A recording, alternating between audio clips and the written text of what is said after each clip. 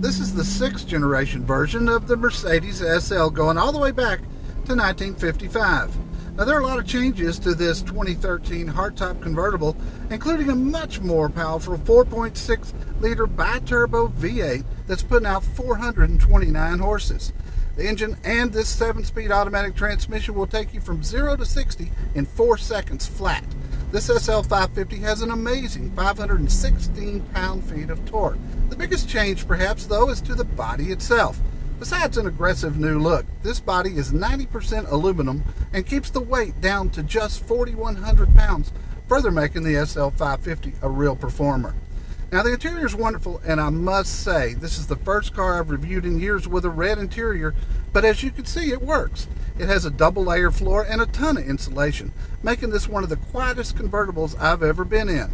Now, the top folds quickly into the trunk when you feel like open air, and when the top is up, it has an amazing feature called Magic Sky Control.